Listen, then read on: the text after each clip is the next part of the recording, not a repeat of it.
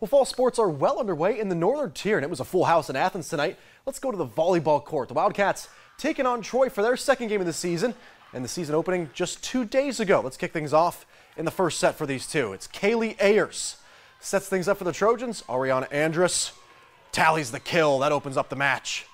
Then just a couple of points later, this time Cameron Barber up in the front row. But Ellie Moserson not so fast back over. Barber, though, still finds empty space to finish. Now halfway through the first set, Sydney Field sets it up. Reagan McDaniel comes right down with a push back to the corner. Athens trails 14-10. Now the ball is back on the Trojan side. You guessed it, Andrus again with the finish. That extends their lead, and the Trojans, they stay in the driver's seat right from there. They take it in straight sets.